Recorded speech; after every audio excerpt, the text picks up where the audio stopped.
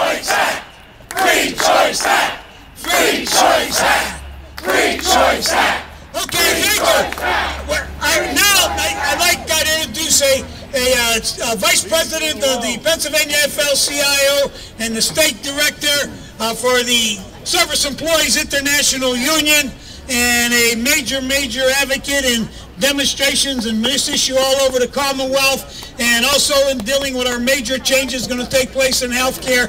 Eileen, Connelly, to talk to you and bring somebody forward that's experienced this so-called issue we live with in America today. Eileen Connelly. Eileen.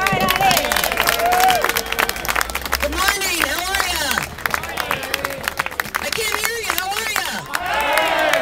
Let's make sure Senator Specter hears us as he leaves. Free choice now. Free choice now! Free choice now! Free choice now! I just want to say thank you to the senator. He's still right here, so he can hear me and he can hear all of you. And I know from what's going on in D.C. with not just Senator Specter, but a number of other senators, a number of our leaders in our labor movement, including President Sweeney, are working very hard together. Specter's not the only one out there on this to figure out how to come up with a resolution that satisfies many of the senators. Senator Specter is not the only one at issue right now. Many of you know that Senator Feinstein, Senator Lincoln, there's a few other folks that have been Democrats longer than Senator Specter that are not totally on board. So I just want to recognize the work that Senator Specter's doing, as well as our labor leaders. And in the end, we count on his vote,